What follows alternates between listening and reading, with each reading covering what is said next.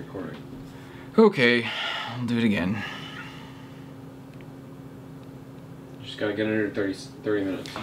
At this point, I feel like I can. It just takes me like 10 tries at every like portion of this thing that I want to do. Need to make it easier to edit anyways. Editing a 30-minute video is not super fun. No. Hi, so I'm Michael. I'm from the band Danger Scene. I'm going to be talking about our song, Never Lost My Love. I'm going to kind of deep dive into the song in just a second, but I'm going to give a little bit of background about who I am as a writer to start off, because I think it definitely helps explain this song a little bit. So as a writer, I like to write from my own perspective, sometimes almost solely, and sometimes I like to take a little pieces of my life, but kind of intertwine them to maybe a made up or created story. And then sometimes I like to write stuff that is completely made up and I'm trying to voice something for someone else. Grasp a concept or a feeling or an emotion that someone else has had, but maybe I haven't, and giving a voice to that. This song is definitely somewhere in the middle because it definitely pulls from my own personal experience, but it also is still essentially a fiction story. It's a created story. I wrote this song very much about my best friend. His nickname is Mendez. He moved in across the street from Matthew and I when we were really, really young, and we became really good friends really quickly. We'd always be over there playing, on the trampoline and having dinner with their family and then with ours, and jamming in the basement. Later on, we formed our first band. We started playing shows all over Kansas, and we started getting our first success in music. Eventually that led to us touring all across America, playing some big festivals and living in our van and traveling and really getting to experience the crazy side of music, which was so much fun. But eventually, the band split up, and Matthew and I went our own way and wanted to continue pursuing music as Danger Scene. And he had the calling he wanted to start a family, and so we both went our separate ways. We moved out to Nashville, he stayed in Kansas, and we went from seeing each other all the time, practicing writing music together, to seeing each other maybe once a year when we were visiting Wichita, or we were playing a show around there. And it was a big change, but at the same time, I think that we were those type of friends that we knew that each other were going to be okay. Like, he knew I was going to be good, and I knew he was going to be good, and if we needed each other, we could always reach out, and that we'd always be there for each other. So with that in mind, let's dive into the song and the lyrics and some of the meaning behind our song, Never Lost My Love. So in the first verse, I'm telling the story of, seeing a for sale sign in my friend's yard and asking like, hey, what's going on with this? And them kind of saying like, dude, where have you been? And then I follow it with the line, touche, touche, like, you're right, I haven't been here. Where have I been?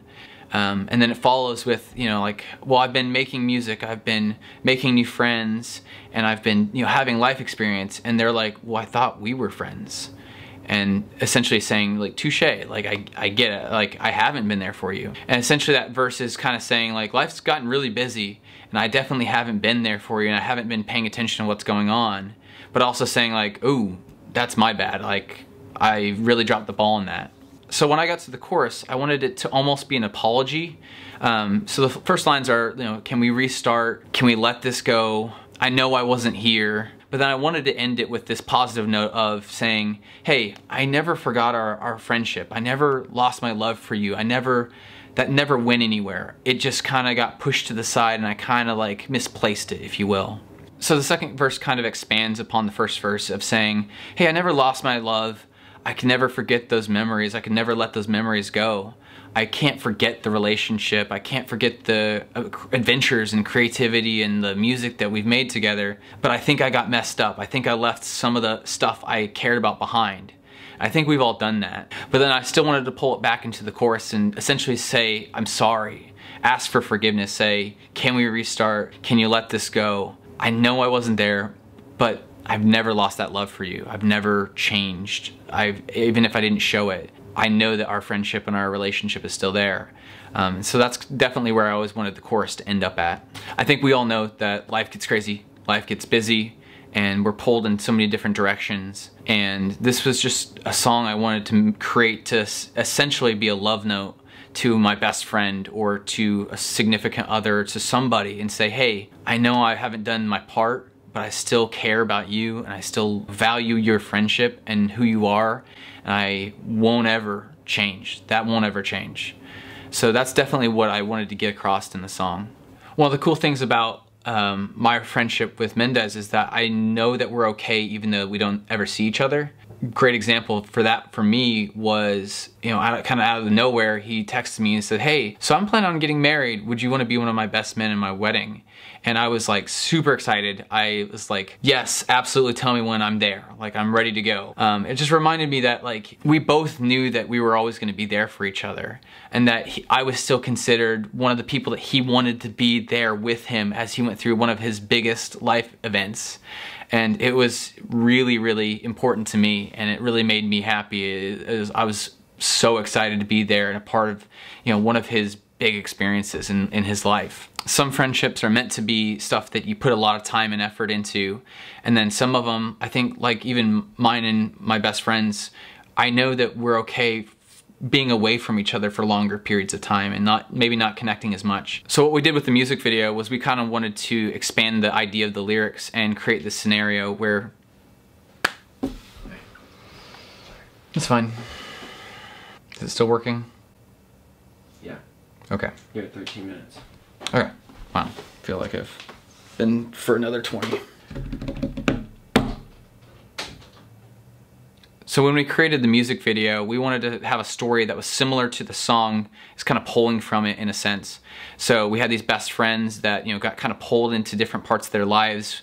You know, one of them moves away, one of them's working on music, one of them gets into a new relationship, and how you can miss those connections that you're trying to have by a split second, whether it's a missed phone call or get pulled away by, you know, other friends into a birthday party or a music video shoot.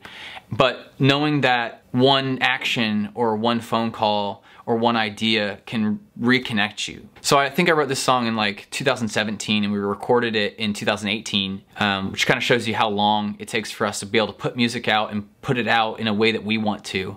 We love shooting music videos and visualizers and stuff because we want to show our creativity for what we're doing in different ways, not just writing a song and releasing it.